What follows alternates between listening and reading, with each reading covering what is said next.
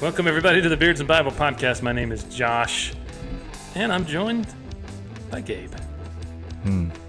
Gabe, how you doing, man? I'm doing well. You guys did a good job in my absence last episode. I appreciate that. Yeah, it's a heavy topic to discuss, and I felt like you guys did it justice. So, thanks, man. Bravo. But did you know any Gothardites in your I didn't. your dealings? No. No, I didn't. I didn't really grow up in that. My family was pretty much majority just public school. Just yeah. Yeah, you missed out. I didn't. Yeah, I guess so. Yeah. I feel cheated. Yeah. Well, Darn let me ask you, you Mom this. and Dad. You've been friends with me for 20 years. Mm-hmm. Did you ever know that about me? I mean, I think I had tried to explain that to you a couple times, but did you ever know how, like, the extent to which we were involved in that homeschool cult? I did not know that. I mean, I knew you grew up in a homeschool family, and you guys were all very musically inclined. It seemed like you're a very conservative, kind of more traditional family, and but I mean that was pretty common, especially in the '90s and evangelical Christian '80s and '90s. But no, I didn't know all that. So, oh, well, there you go. Yeah. That's probably the weirdest part about that episode is like so many people over the years I've tried to allude and explain to them how ATI and LBLP was, and nobody ever quite knew what we were talking about. And then that documentary came out, and people are coming out of the woodwork texting me, and holy cow, this is what you guys grew up in. So, yeah, I like the part where you said that you and Jenny watched it together, and you were like, Jenny at the end of it was like, "Oh wow, like now I understand like so much more." Like, that's funny. Yeah, man. Well, how you been? Yeah. Been hot. Man, like summer is full swing down here in southern Alabama. Down in LA, yeah. Lower Alabama. Yeah, Yeah, man. boy. Have you been starting your marathon training? No, I haven't. I'm putting it off as long as possible. No, I've just been doing the normal working out in the gym thing and just trying to stay in shape. But yeah, it's just so hot, man. I get out and the trails behind our house are just like, they're kind of in this little wetlands area anyway. So by the time you get home from work and you're already tired from work and it's been 90 degrees all day and, TMI, but you're already like chafing in places you don't want to be chafing anymore in. And last thing you want to do is... That is a concern. Yeah. Yes. Last thing you want to do is get out and run in this muggy swamp of a nature preserve. And oppressive swamps, yeah. I'm really spoiled because I work inside all day. And so by the time the end of my day arrives when I come home, that's the perfect time after the kids go to bed to get out and run when it's nice and cool. So Yeah. Well, good for you. Yeah, well, I mean, you're going to start right after me, hopefully. So I hope that you, we're going to definitely do this together there, bud. I think I'm going to condense it down, though, like my training schedule. I'm just going to do, just start off just doing a 10-mile Sunday, then doing like a 13-mile, then to 16, just training right up to 20, back to back like that. And we'll just see and just condense it down. Last year, I dragged it out over like 6 months, and that was just kind of grueling. I actually trained up to like 15 miles, and then summer hit, and then I just stopped, or I just kind of dialed back and kind of just dragged it out over the summer and had mediocre runs, and then the fall hit again, and then I kind of amped it back up. But I think it just kind of took a toll on my free time and projects around the house and life in general, but we'll see. And you still survived the marathon? Yeah, see, I'm terrified, man. Like, I think that's why I'm so... Like, I'm really, really, really, like, religious about my training at this point because I'm so scared I'm going to, like, just be out there and embarrass myself or die. Yeah. That was my goal, was, like, to survive it. And now that I've survived my first one, now it's like, okay, let's see if I can beat my time. Which, so the fear factor is gone. Now it's, like, kind of a dread, but also... it's a dread mixed with like, why am I doing this again? But also looking forward to it. But yeah, like the question of can I survive 26.2 miles in one day just running? that's been answered. Yes, I'm capable of doing that. But Okay. Okay. Yeah. But that's Well, I think one step you're ahead of me. absolutely you're absolutely capable of doing it. You just Okay. yeah. Speaking of dread, Mm-hmm. the Dred Scott decision. That was a a bit of a stretch there for as far as segues go. Yeah, I don't You're know not if that talking was about the Dred Scott decision that was the U.S. Supreme Court's ruling on March 6, 1857, that having my goodness. lived in a free state and territory did not entitle an enslaved person, Dred Scott, to his freedom. Are you? As a matter of fact, I think I am. Oh, Yeah, I mean, I think about What that does that kind of have stuff to- all the time. what does that have to do with this week's episode, though? Well, let me tell you something. So there's a summer reading program at the library in the town that we live in. All right, so follow me with this. Mhm. All right, Mhm. all right. So the kids are doing this summer reading program with ventriloquists and puppets. And my youngest, he's terrified of puppets. And so Good for him. sometimes he can't sit through the program, and so I'll take him to the little back kids' room and whatever. So a couple weeks ago, we're back there. The kids are looking at books. My wife's hanging out with the kids. And I notice in the genealogy room and local history room in our library, there are 4 books. There's a volume of the Confederate Army, their entire rank and roster from 1861 to 1865. Sheesh. So I've been told by my family for generations that I had an ancestor that fought in the Civil War. His name was John William Brooker, right? So I go to this volume and I look him up, and sure enough, there he is, John William Brooker. And I see him and I'm like, oh gosh, that's okay. That's his name. Let me see if I can pull up exactly what I found. And so as then I start looking up what it says about him, it says that he was in the 39th Infantry, Company B, and he was a first lieutenant. Right? So then I start looking up, okay, the 39th Regiment of the Georgia Infantry, what did they do? And I found on, I think it was like the U.S. National Park Service or some website like that the 39th Infantry Regiment was organized in Dalton, Georgia. That's my hometown. And it had members of Whitfield County, Bartow County, Dade, Fayette, Clayton, Chattahoochee, and Butts. Which, yes, there is a Butts County, Georgia. Laugh it up. And then it lists all the battles that they fought in. So they were at the Vicksburg campaign. They had a battle that they fought at Champions Hill. And then they were involved in a prisoner exchange because I guess they were captured at Vicksburg. And then they were sent back. And basically they fought all the way from Chattanooga down to Atlanta and to Savannah. Wow. Yeah. And it's kind of crazy because I'd always heard about that, okay, I have a ancestor that fought in the Civil War, and then all of a sudden I find that there he is. That's really cool.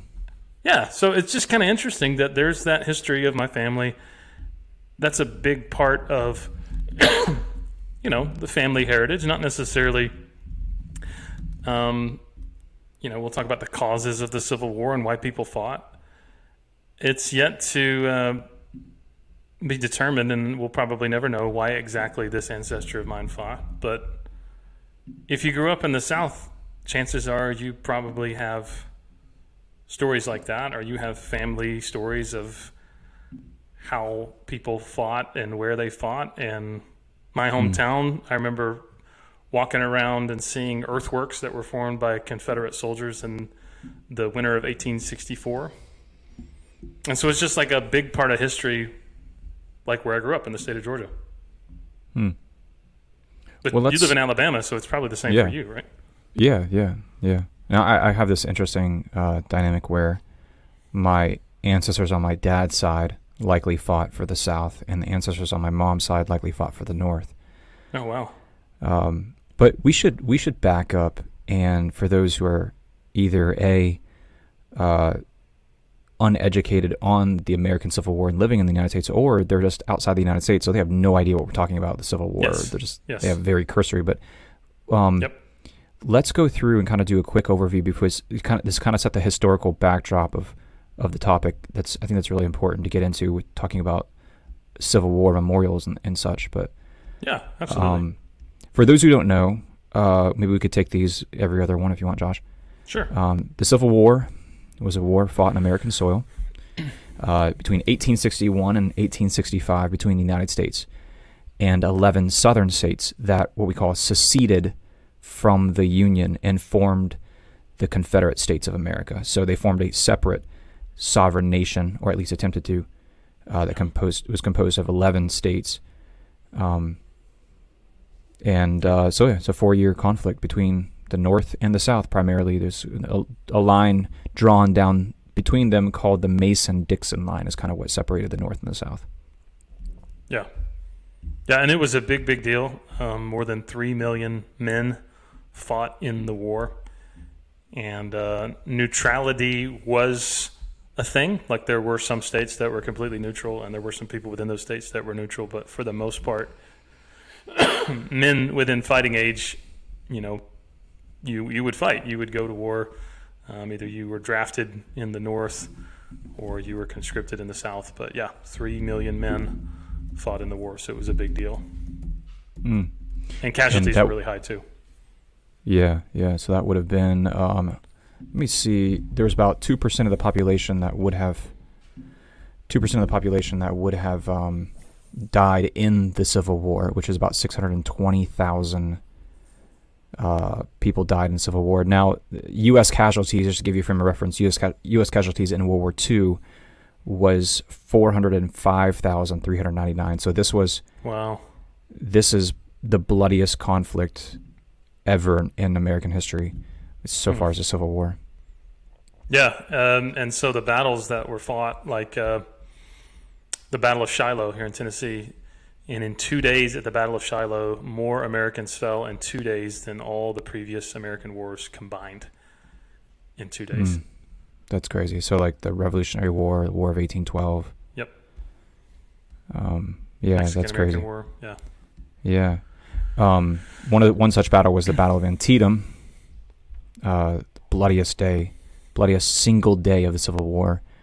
12,401 Union soldiers were killed, missing or wounded, double the casualties of the D-Day during World War II, 82, which happened 82 years later. So you would think with all this like modern weaponry and bombs and airplanes and jets, well, not jets, but tanks and everything else, flamethrowers, you think we would have more casualties in this one day of the D-Day, but that's not the case. So a total Battle of Antietam saw 23,000 casualties on both sides. Like I said, it was the bloodiest single day of the Civil War. Wow. Yeah, Cold Harbor, Virginia, that's another battle, and 7,000 Americans fell in 20 minutes. Like we can't even fathom. That's like the town I grew up in for all of my middle school and high school years, I think had a population of 6,000 people total. So that's like at one battle in 20 minutes, more than the entire population of my hometown gone, just dead. That's just I can't even picture that. Yeah. Well, and where I'm at here in just outside of Murfreesboro, Tennessee, Murfreesboro had the Battle of Stones River in 1863. And I'd have to look up the stats on that, but I mean, it was a very, very bloody battle. And, it was always a big thing. What do you do with all these bodies after the wars, after the battle?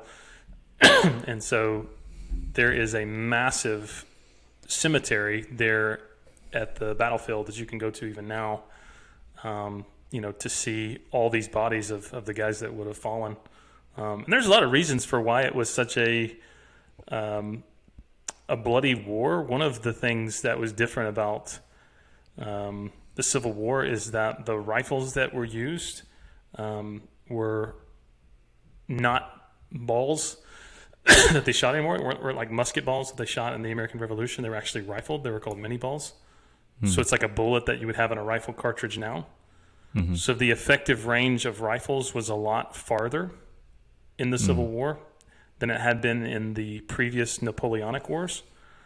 So they had better weaponry, not just from the infantry riflemen, but also from the artillery. So they had rifled artillery as well. But they were still using the kind of battlefield tactics that they would have used like in the Revolutionary War or the War of 1812. So, you get in your mind a picture of guys lining up in a field and just walking towards each other. Wow. So it'd be like trench warfare during World War II, but the utilization of drones and dropping exactly. ordinances via drones. Like it's that level of it's interesting, that kind of blending of technologies and warfare methodology. Yeah. So we covered some of the I guess the bullet points you would say of the history of the Civil War.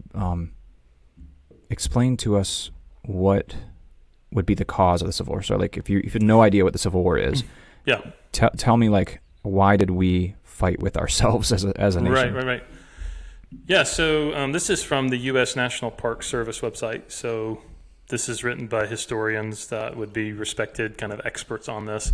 But this is what they had to say about the cause of the Civil War. For more than 80 years, people in the northern and southern states had been debating the issues that ultimately led to war: economic policies and practices, cultural values, the extent and reach of the federal government, and most importantly, the role of slavery within American society. Against the backdrop of these larger issues, individual soldiers had their own reasons for fighting. Their motivations often included a complex mix of personal, social, economic, and political values that didn't necessarily match the aims expressed by their respective governments. So, like most responsible historians will say, there's a lot of things that went into it. The linchpin issue would have been slavery. And if the states had the right to decide whether or not they wanted to be states where slavery was legal. So, unfortunately, I think there is a pretty dramatic oversimplification in the minds of a lot of people where when you say the American Civil War, it becomes the moral issue of slavery. And so everybody that fought for the North, they were on a moral crusade to free the slaves. And everybody that fought for the South, they were, foaming at the mouth white supremacists. And that's what it was about. And that's a pretty dramatic oversimplification. Would you agree with that? Yeah, and I think it goes back to the bedrock of this whole debate really started at the founding of our nation between some of the founding fathers like Hamilton and Jefferson. If you're not familiar with those guys, one argued for... I've seen the musical, yeah. Yeah. One argued, like Jefferson argued for what would be called the Federalist position, which basically says that we need a strong central government to hold the nation together. Whereas the position that maybe people like Hamilton took would be what they call themselves Democratic Republicans, which held that the state government should be stronger than the central government. So did you this say argument, Jefferson took that state. Jefferson took that stance that the state government should be stronger. No, I'm sorry. Hamilton took that stance. Yeah, you have this debate already happening at the founding of our nation between these two kind of camps that should we have a strong central government that might kind of tiptoe itself towards more of a tyrannical state. See, they were really weary of having a strong central government because they think that would lend itself to tyranny, which is what they ultimately were trying to escape by the revolution and separating itself from the British Empire.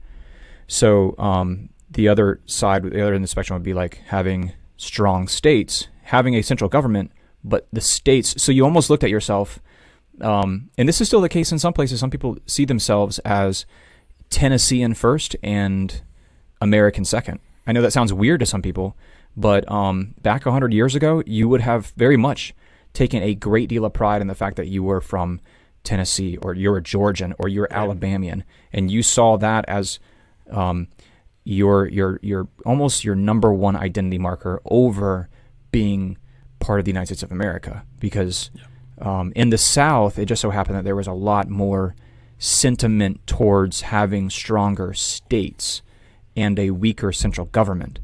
because they wanted to stay away from a strong government, because a strong central federal government, because they figured that would ultimately lead towards a tyrannical government, which would erode the rights and the privileges of everyday Americans.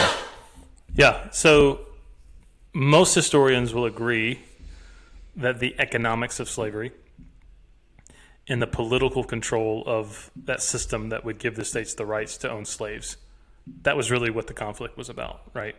So does a state have the right to say, here in Georgia or here in Alabama or here in Mississippi, this is what we're going to do. You may do it differently up there, but down here we're going to do it this way. Or does the federal government have the right to say, no, across the entire United States, this is how we're going to do it, right? And so in the South, the massive economy driver was cotton. And so how did these big plantations make money? Well, they made money because they had slaves that could work the cotton fields. The northern states were primarily industrial states, and so their economy was driven by industry. And so, it was about slavery, but it was about more than slavery. So it's a little bit more complex than just to say it was about a moral crusade to end a certain thing, and it was all about racism. And I want to go on the record and say, like, 100%, Gabe and I are talking about history. So I believe slavery's wrong. Gabe believes slavery's wrong. 100% the Bible would say it is too. So please don't, misunderstand what we're saying. We're just trying to talk about this from just a historical perspective on that. Yeah. So what's interesting is about 75 to 80% of Confederate soldiers did not own slaves. So 20 to 25% of them would have owned slaves or lived in families that owned slaves. And most of the time, slave owners were wealthy plantation owners. But this has been going on. Go ahead. Well, that begs the question, like, if 75 to 80% of those fighting in the Civil War on the, we could say pro-slavery side in the Confederate Army, if they didn't even own slaves, so that automatically tells you they must have in their minds been fighting for something else other than just the issue of slavery. And so they saw this as a very complex issue as well, that maybe they saw the potential here for the federal government becoming too strong. And you would see literature as, and letters and stuff, and people in the Confederate Army calling this the War of Northern Aggression is how a lot of right or wrong, I don't know. It is not what I'm not picking sides here. I'm just saying that's how the average Confederate soldier would have viewed this conflict. Yeah, there were decidedly racist people in the Confederacy. No question about it. I mean, we have some of their writings. So there was white supremacy going on, undoubtedly, but to say that was representative of everyone who was fighting is inaccurate. Just period. I mean, that's you have to just completely ignore, the the history behind it. And so the issue of slavery was a huge issue that had been a part of the U.S. since its founding. I mean, George Washington was a slave owner. Thomas Jefferson was a slave owner. Andrew Jackson was a slave owner, right? So there were all of these people that even now you can look back in your history books and see them as a, founding father, whatever else they are, but they were slave owners. And so a very messy, complex, not squeaky clean or whitewashed history we have as Americans, right? Yeah, it never is. Yeah, so the struggle against slavery was something that led directly to the creation of the Republican Party. So abolition and abolitionist efforts kind of led to that. And when Abraham Lincoln was elected, southern states kind of saw the writing on the wall and said he's going to he's basically going to free the slaves, and that's going to lead to the South going bankrupt, and he doesn't have the right to do that. And so they seceded, and then the rest is history, as they say. Those events led to the war. And really for the first 2 or 3 years, Lincoln would himself go on record to say that his fight was to preserve the Union. It wasn't to free the slaves. the Emancipation Proclamation was not until 1863, and that was when it kind of became more about freeing the slaves than it did about preserving the Union. Because a lot of historians speculate that perhaps his desire in the beginning days of the war was to preserve the Union and to say to the slave-owning states, you guys can figure this out on your own timing, but just at least stay in the Union, right? We could look at it similar to the issue of abortion right now in the United States of America too. Sure. You know, the Supreme Court struck down the decision of Roe v. Wade, but that didn't criminalize abortion in the United States of America. That just kicked it back to the 50 states for them to decide what they should do about abortion. Right. And that's how a lot of people viewed the issue of slavery. It was a very divisive issue at the time. And there was already a large abolitionist movement that was growing organically within the United States. And some people would speculate and say that it would have eventually been abolished even had it not been for the Emancipation Proclamation.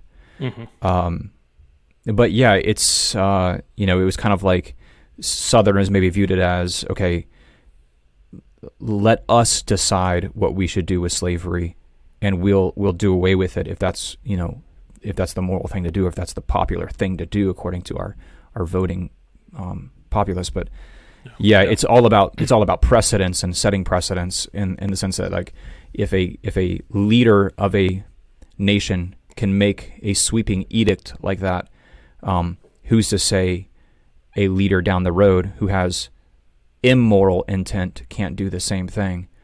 And that's the thing, that you're handing a kind of like a blank check over to a leader. It's obviously, and we said this, like, slavery is evil, racism is evil. It's interesting because had it been some other issue, like whether or not cigarettes should be smoked in restaurants, it's like a much more benign issue. It'd been interesting to see how it played out, but sure. Unfortunately, it came to war. Yeah. So it is quite historically inaccurate to say that everyone who fought for the North was on a moral crusade to free the slaves, and everyone who fought for the South was a white supremacist. That's very historically inaccurate. Just to say it's only about slavery and race is just incorrect. But it's also historically incorrect to say that the Civil War wasn't at all about slavery and race. It certainly was. That was a linchpin issue. And we'll talk about that here in a minute. But complex thing if you're an American to deal with it. And really after the war, that's when the South really became, I think, what people think of when they think of the South. People sitting around in overalls without their shirts, plucking banjos, living in a ramshackle house with, 4 dogs laying around, and because the Southern economy had been strong and vibrant before the Civil War because of cotton. And so after that, the economy had been just absolutely decimated. $3.3 billion lost, which I don't even know what that would be in today's dollars, but just absolutely destroyed.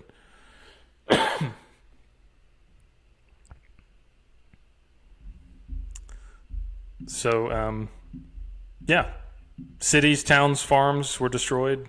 40% of the South's livestock had been killed. There were no slaves to work former plantations, and over a quarter of Southern white men of military age had died during the war. So those years following the Civil War were called the Reconstruction years, and those were really, really, really hard years in the American South. There's a book called War Crimes.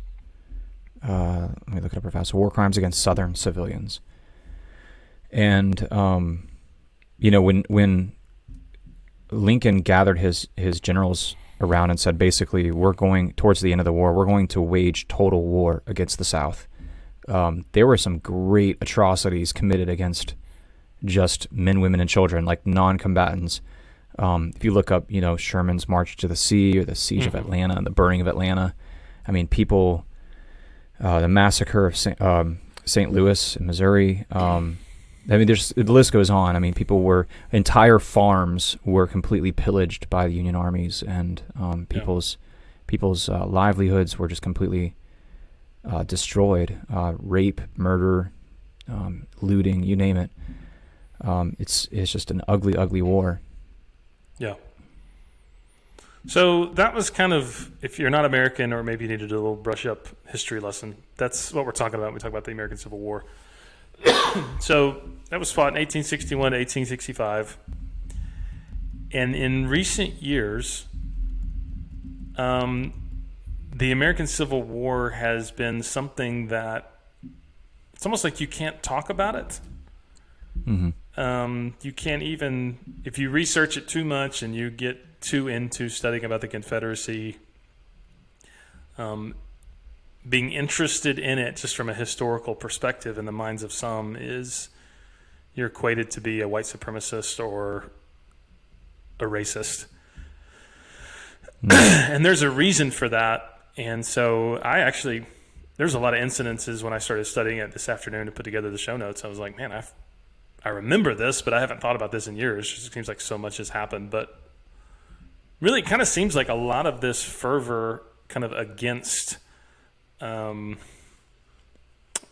against seeing the Civil War in a objective light started in 2015 when a young man by the name of Dylan Roof, who was a 21-year-old self-professed white supremacist, walked into a Bible study at an African-American church in Charleston, South Carolina, and he killed 9 people. Do you remember that, Gabe? The Charleston church shooting? Yeah, I remember that.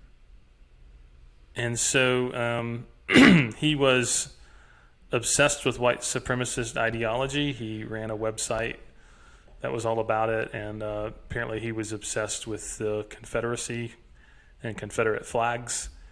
And for him, the Confederate flags represented racism. He had a very just evil hatred of black people.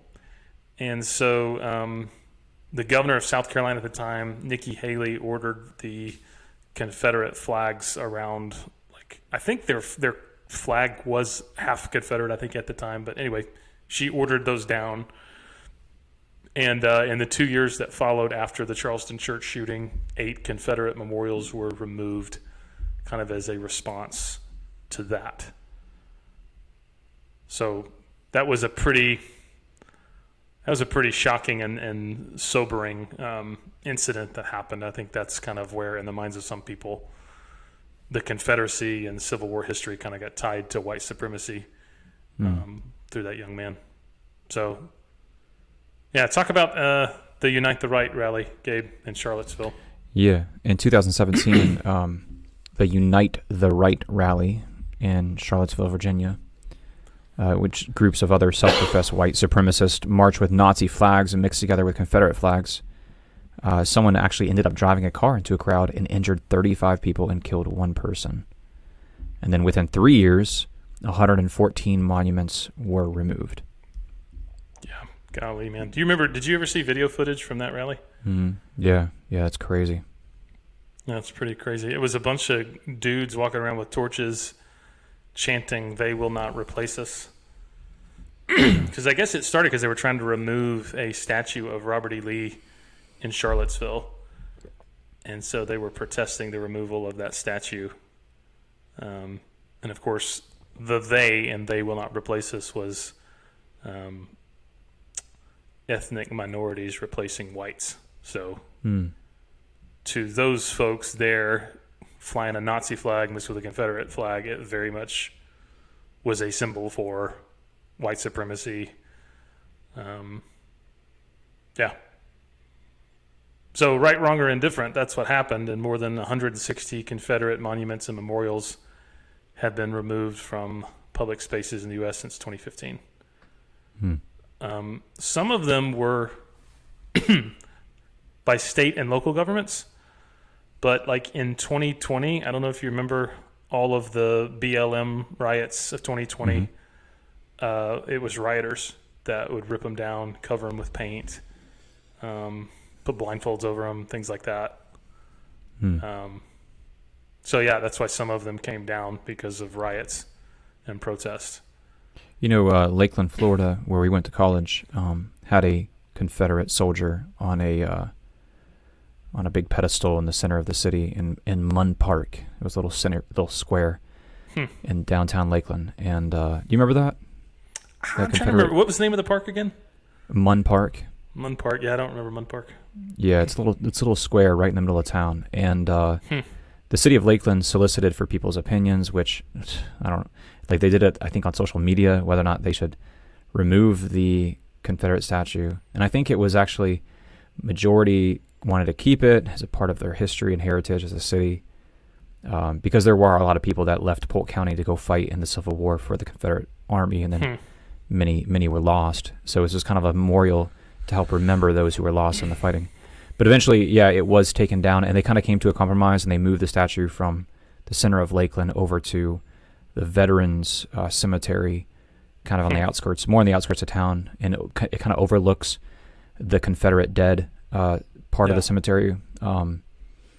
So that's interesting. That it kind of, I guess hits home. Oddly enough, I'm here in southern Alabama, and you would think there would be some kind of Confederate statues, but I guess there are. I can't think of any in my town here in Dothan, Alabama, any Confederate statues or anything. The only thing that hits close to home is I live close to what was Fort Rucker, and I guess Rucker was a Confederate general, and they've just recently changed all the military installations, federal installations that are named after Confederate generals are being changed now, and now it's Fort Novosel this year. So interesting.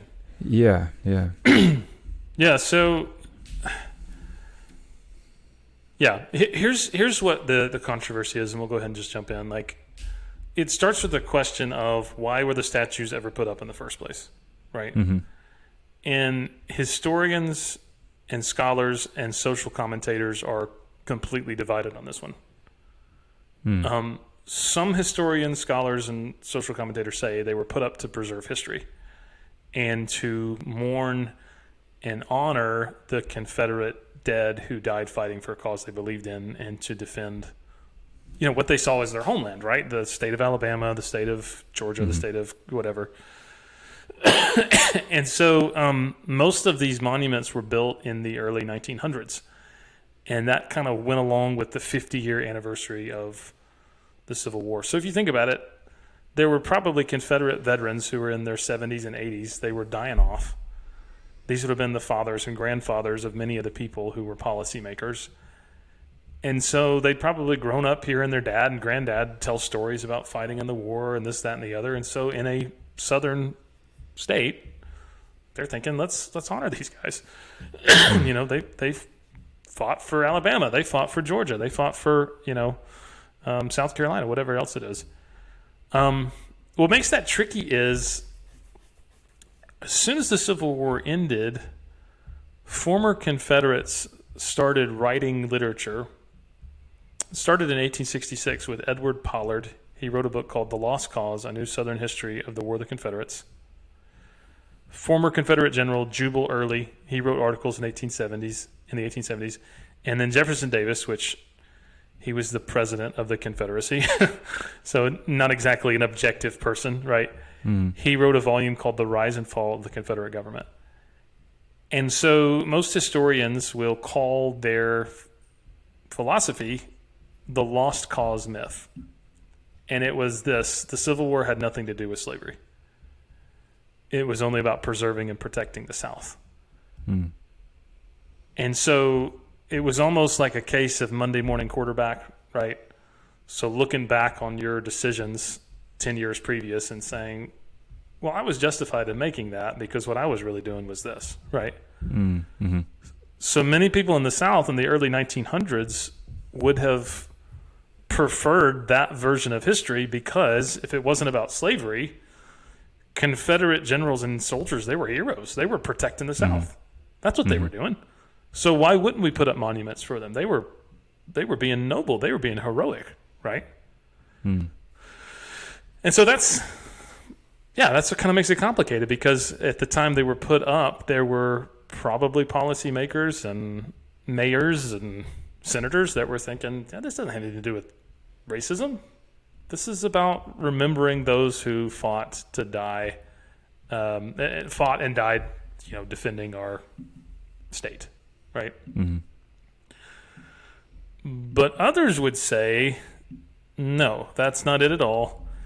If you look at what was happening in the early 1900s in the South, that's what we call the Jim Crow era of the South. And what people were doing in the Jim Crow era of the South is they were trying to intimidate African Americans and reaffirm white supremacy. And so what the monuments were, because they were built during the Jim Crow era South, is they were built as a means to reinforce a Southern identity of white supremacy and to keep blacks in their place.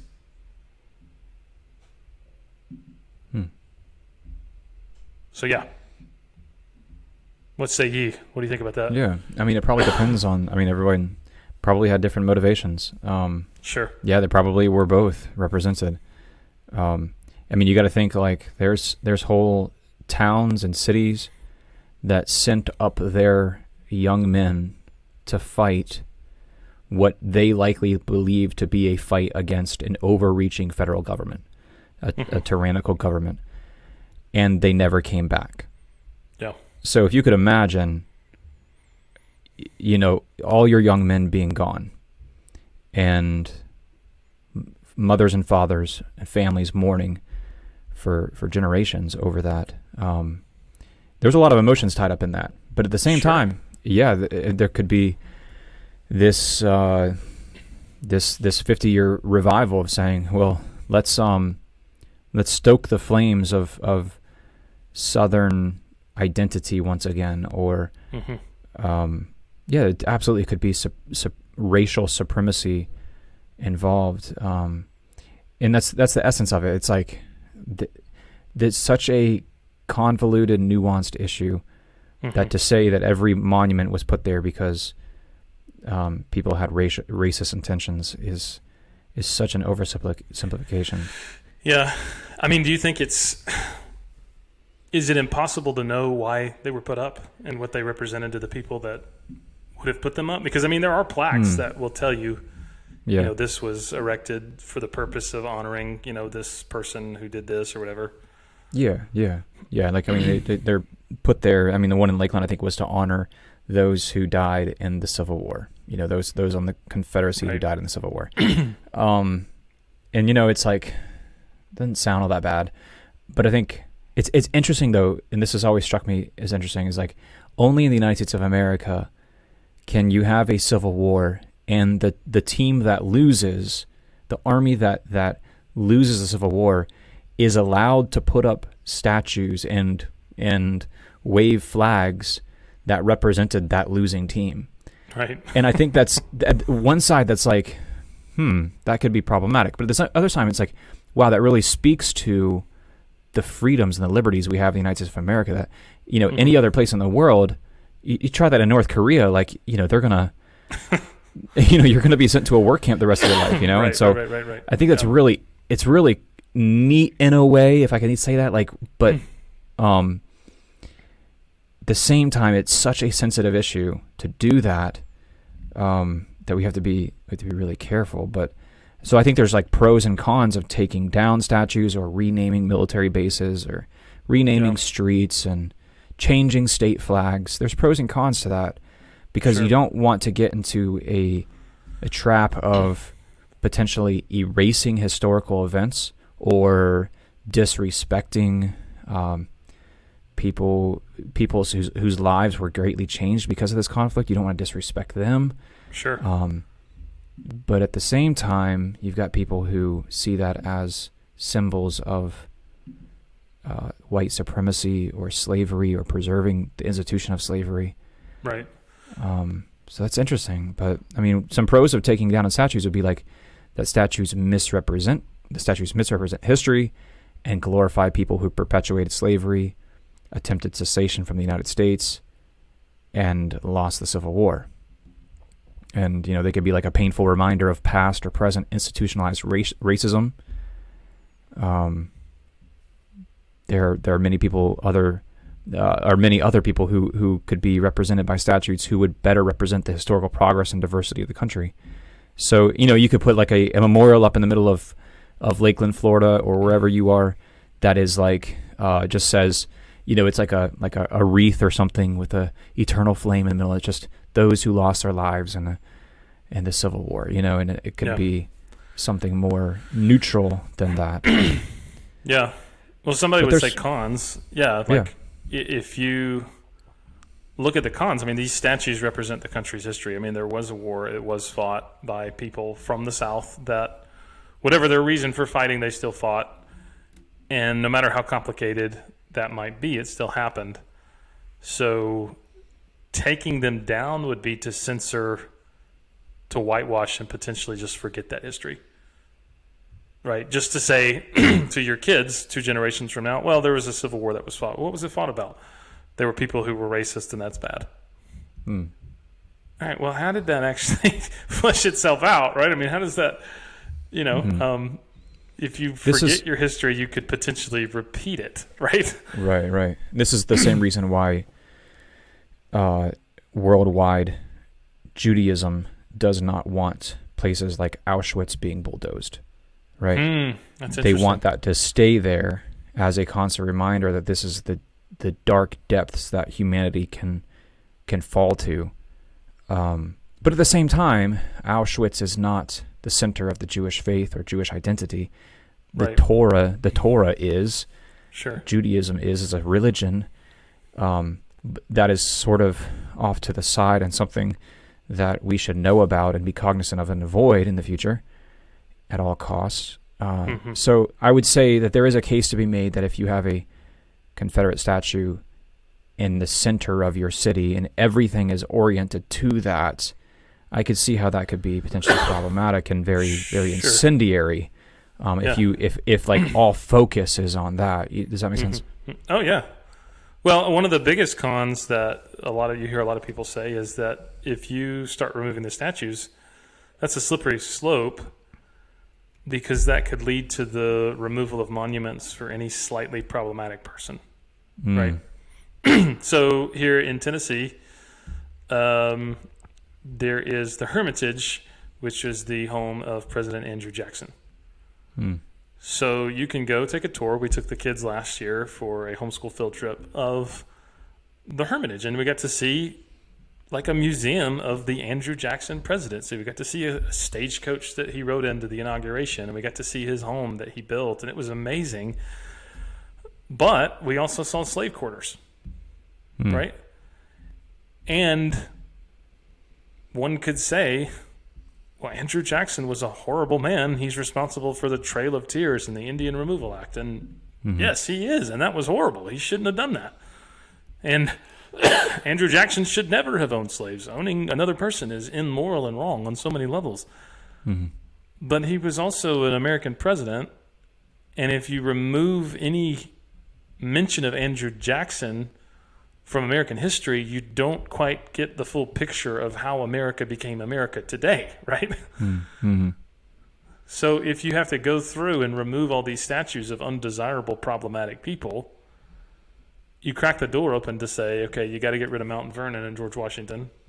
You got to get rid of Monticello and Thomas Jefferson. You've got to get rid of the Hermitage and Andrew Jackson. You got to go down the list and basically hold all of these people up to the standard of morality in 2023 from 200 years ago. And I just don't know if that's wise or even reasonable. Does that make sense? Yeah, that's a very slippery slope. And yeah, you can only keep the statues of perfect people. Right. Yeah, which I would love to know how that works, like in the city of Rome with the emperors and stuff like that. Like, last time I checked, there were slave owners. But and I think, like I said, there's a case to be made. Like Andrew Jackson's stuff, all that is not.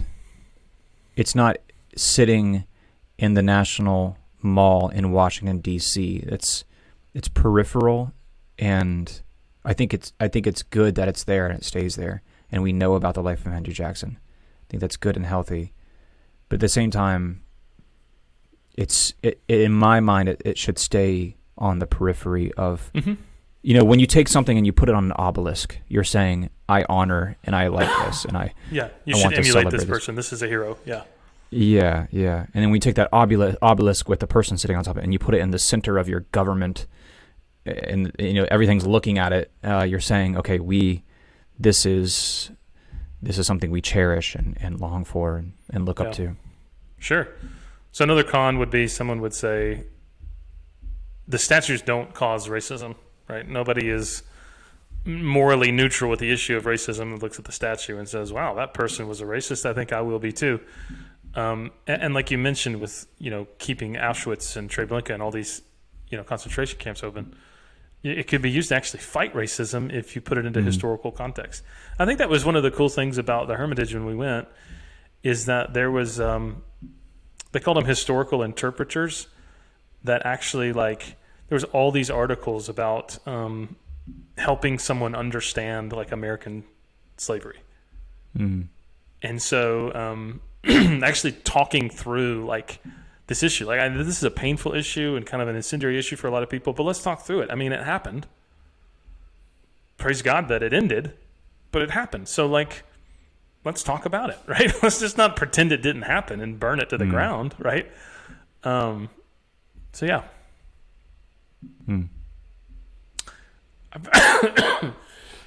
Excuse me. I'm really not a cigarette smoker or anything, but I sound like it tonight. Getting over a sickness. I found this article by a lady by the name of Sophia Nelson, and she wrote this in 2017. She's an African-American lady. And here's what she wrote. I thought this was so interesting. She said, remembering is powerful. Remembering forces us to become wiser. We think of the words never forget, and we instantly remember 9/11 or the Holocaust. We connect because we remember. We look, we learn, we discover, and hopefully with a little faith, self-discovery, and humility help us grow into better, more loving human beings. We do not learn when we run from our wrongs. We learn when we face them. This is why I, as a black woman who is a direct lineal descendant of African slaves in my maternal family tree, my grandmother Viney was brought to America in the hull of a slave ship in the early 1800s, around 1803, we believe from Africa, and sold to the Henry Plantation in Georgia. I am opposed to the removal of Confederate statues in the South, whether it be here in Richmond, Virginia, or deeper south in Alabama. So she goes on to talk about how she does feel that Confederate flags flying over state capitals, she's not in agreement with that. But she says, I'm not opposed to people wearing it on their hats or flying into the yard. That's called free speech. She says, just as we cannot tell people not to buy Nazi paraphernalia and collect it in their homes, no matter how abhorrent we may find it, we likewise cannot tell people they are not allowed to honor family members who fought in the Confederacy, or that their forebears could not raise monuments to Southern heroes like Robert E. Lee or Stonewall Jackson, both of whom were decorated and beloved West Point graduates and Union officers before the South seceded from the Union in rebellion. And then she talks about how when she went to college, there were people who didn't want black classmates at her school. And she said the people who hated having black classmates at their school didn't hate us because there were statues of Robert E. Lee or George Washington, our nation's first president and slave owner, on campus. It wasn't because of a general Stonewall Jackson monument, VMI, or downtown. They didn't like having black classmates because they had racist hearts. They honored racial prejudice. They harbored cultural bias. That, my friends, is what we must work towards eradicating. And we won't do it by hiding from our racist, slave-owning, and segregated past. If we start taking statues down, well, we better go for old Thomas Jefferson, master of a slave who was his mistress and mother of at least 4 children. And let's not forget President Trump's favorite president, Old Hickory, Andrew Jackson, another slave-holding, Indian-killing president of our nation. So, yeah, what do you think about that? That's interesting. Yeah. Yeah, it definitely is a conversation starter. And those conversations need to be had. I remember, going to Gettysburg up in Pennsylvania with my parents. I was probably 13 or 14 years old. I don't remember. And we were driving around Gettysburg, and we came up on this statue of Robert E. Lee sitting on a horse. And I just remember, I just want to get out of there. I'm just a 13-year-old just bored at my school at Gettysburg battlefield. My dad got out of the driver's seat and walked up to the statue, massive statue of Robert E. Lee on a horse. And he takes a knee and takes his hat off and puts it over his heart and puts his head down.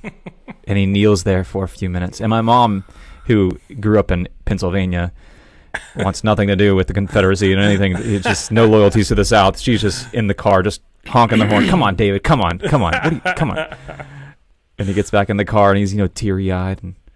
But funny. It's just funny because even in my own household, we were divided like a civil war. But as Christians, we have a very awkward relationship with this, because we should view ourselves as strangers and foreigners in this land. And we should view ourselves as not really having a horse in the race. Although we should be purveyors of righteousness, of dignity and morality, as it dictates in Scripture. So we have to approach this with a great deal of humility, and say things like, my way of looking at this isn't the only way that there is. How does the person on the other side feel about this, and why? And like we talked about leading up to this. We're lacking that quality today in a big way. Yeah. I mean, we kind of led in with this whole thing of like the Civil War was awful and terrible, and so many people died. I mean, people in Atlanta, as they're surrounded by Sherman's army, were starving to death inside that city. Men, women, and children. And you could see how that generational trauma could be passed down from generation to generation.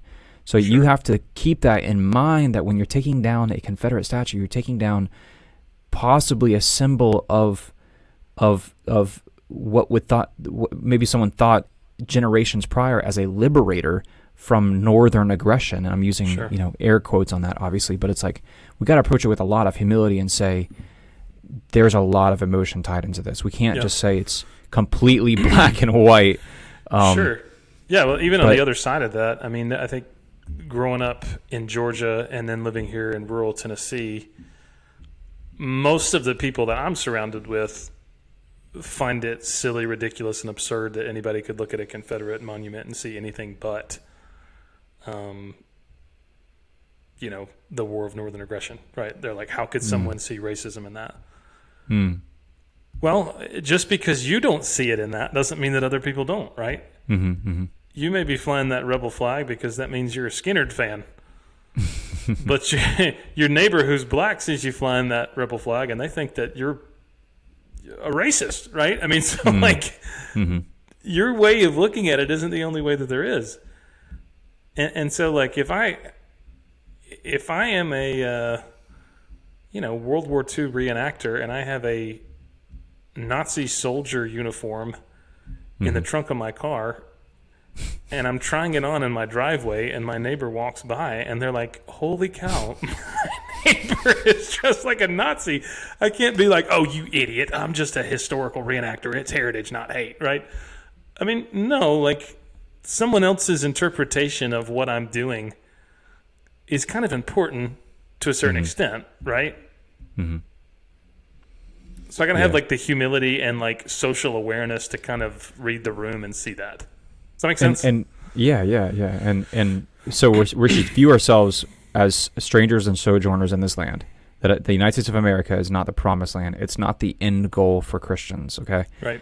But also, we shouldn't be really big on historically speaking, Christianity. Well, I can't really say that actually. We should not be really big on statues, and I right. What is the word? Iconography, like what? Having lots of engravings and carvings and statues. We've just never, biblically speaking, the biblical roots of our movement have not been big on that. If anything, they've been prohibitive of that. Sure. So we shouldn't allow our emotions to get super invested in something that is a symbol, regardless of what that symbol is. But we should also approach this with a lot of grace, which says, I can't assume to know someone's motives for why they feel a certain way about this, so I'm not going to assume. That's what you kind of talked about with like the uniform in your trunk. It's like their perception of that situation is their reality, and you have to know, you have to be aware of that. But we have to approach it with love as well. And that says, like, just because I have First Amendment rights to fly a rebel flag, if that hurts a brother or sister in Christ, is it loving to do that? Yeah, Yeah. you may have a right to do that and whatever, but you've got to be sensitive and loving towards others in that and what it looks like to them. And then have a lot of wisdom and say, this is a multifaceted, complex issue. It may or may not be wise for me, like overly simplistic verdict, come to an overly simplistic verdict on this without exploring the issue fully. So humility, grace, love, and wisdom with this issue. And it's like, I have this saying lately, I've been saying, it's, in terms of like people with conflicts, it's no one is either all right or all wrong. Often is the case. It's usually very Sounds like complex. you've been doing marriage counseling with people. Yeah. Yeah. No one is either completely right or completely wrong. Yeah. Everybody's a little bit of both, and that's often the case with when humans get into conflict. Yeah. So let me ask you this. Okay, we're an hour in. Hopefully, people have made it this far listening to this conversation with Grace, and they're not ready to, ban this podcast. What do you think? I'll tell you what I think. What do you think about the issue of Confederate monuments? Do you think that they should come down and go to a museum? Do you think they should stay up? Do you think it's always bring them down? Do you think it's always keep them up? Or is it somewhere in the middle? What do you feel about that? I think, so I think it'd be good if it's on public property, like, Munn Park in Lakeland, Florida, for instance. I think it would be good to have a series of town hall meetings and solicit for votes, and see where the population of that city is heading, where they feel about it, and maybe doing something like a compromise, like putting it out on the periphery of the town, over, near a cemetery where there are a lot of Confederate soldiers that have been buried. Or, for instance, like the military installation that was just renamed here. I mean, how many millions of dollars were spent just changing the name and all the signs and everything else that comes along? Maybe they could have found someone else named Rucker and just said it's about Rucker? this. Yeah, there you go. Yeah, yeah, but like, he's like, I wouldn't even serve in the military. I only want to be with you. Oh.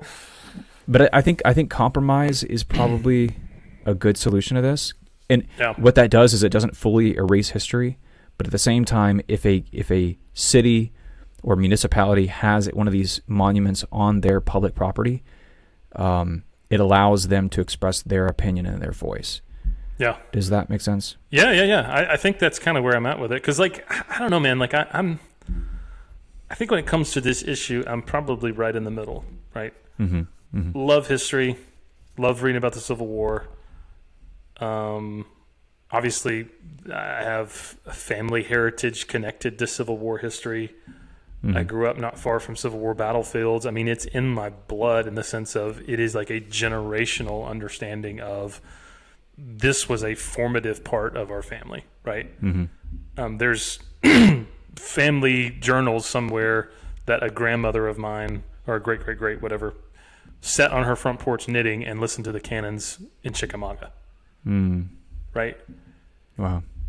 So there's a part of me that, like, when I see somebody ranting and raving that, every person that has any interest in studying history of the Confederacy is a white supremacist that wants to reinforce a Southern identity that is trying to bring back Jim Crow law South, or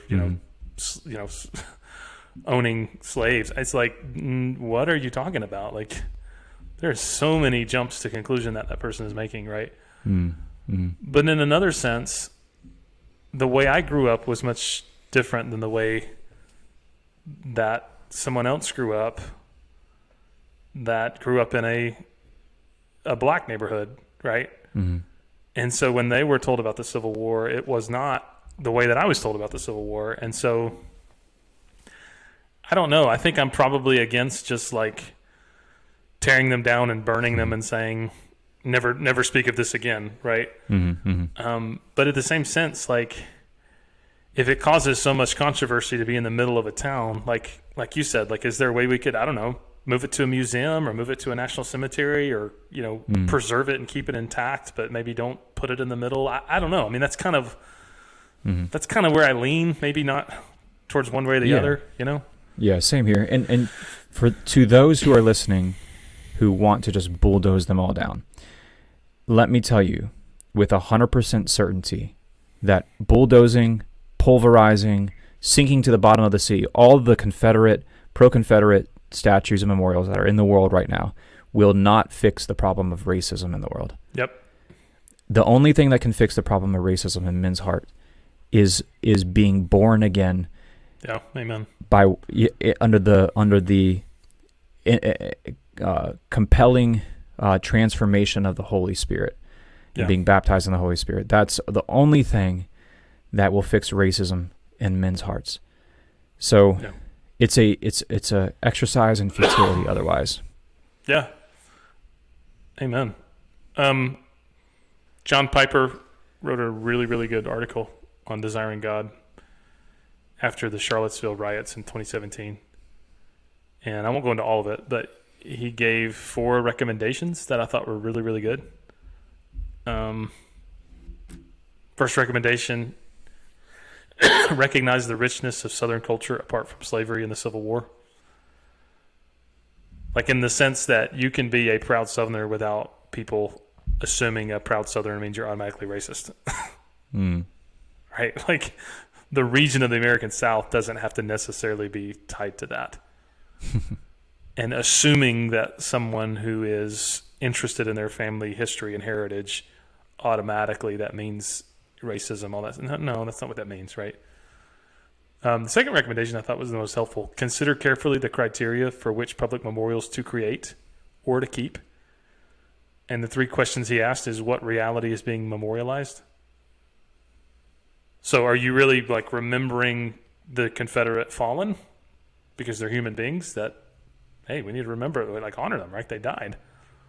Or are we remembering this person because we're trying to intimidate black people and putting up the statue is going to intimidate black people, right? Mm-hmm. Is this reality worthy of public admiration and emulation? And is the person who symbolically embodied the memorialized reality so compromised with evil that regardless of the reality being memorialized, the person is too tarnished even to be used to memorialize something worthy?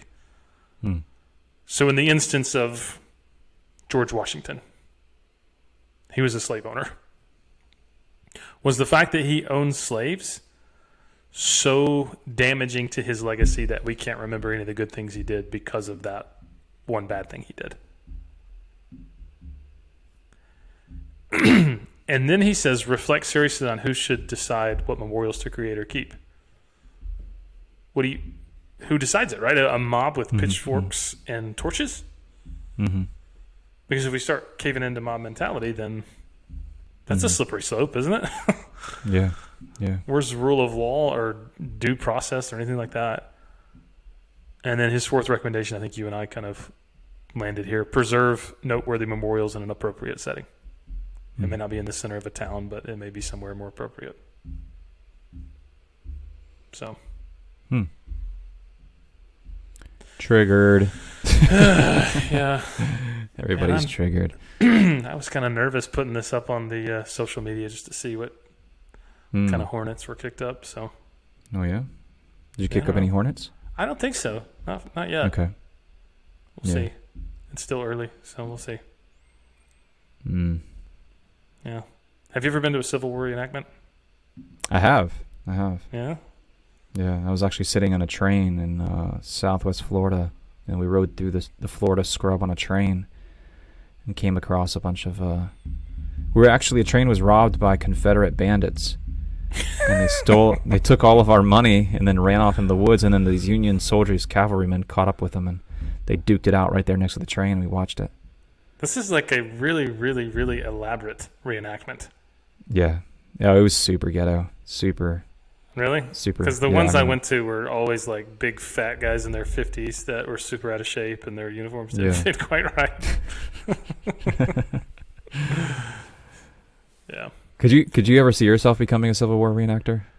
You know, I am so interested in it.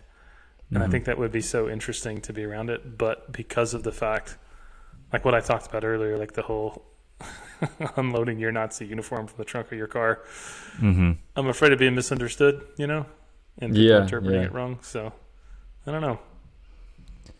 Well, Yeah. Maybe next time you're up here, we can go to the battlefield at Stones River Battlefield, and we'll walk around, take the kids. Yeah. I had to take a class. I had to take a Civil War history class in college. Dr. Kim Snyder. And it was one of the hardest classes I took. I had to memorize all the Civil War generals, like the commanding generals, for both sides in chronological order. Wow. And I had to visit at least 3 Civil War battlefields during that class. Which ones did you go to? I went to Dade Battlefield in Florida. I went to I went to Andersonville, Georgia, the POW camp, which actually isn't a battlefield, but it's a big POW camp. Yeah. But that counted. I've been to and I went to one in Marianna, Florida. There was actually about an hour from here. There was a Civil War battle. Really? Huh. I don't know too much about the battles in Florida. Yeah, they were more or less like skirmishes, but there were Civil War sense. battles in Florida and Alabama. Interesting. Huh. Yeah. Well, very cool. Well, Gabe, thanks for this conversation, man. Yeah. I'm glad that God's changed your heart from the raving white supremacist that you were. Oh, Lord. That's how rumors start. That's a joke, everybody. So, hey, if you want to weigh in on the conversation, and we'd love for you to, send us an email, beardsandbiblepodcast@gmail.com, or send us a message on Facebook, or leave us a comment on YouTube. We would love to hear from you. And we will see you guys next time.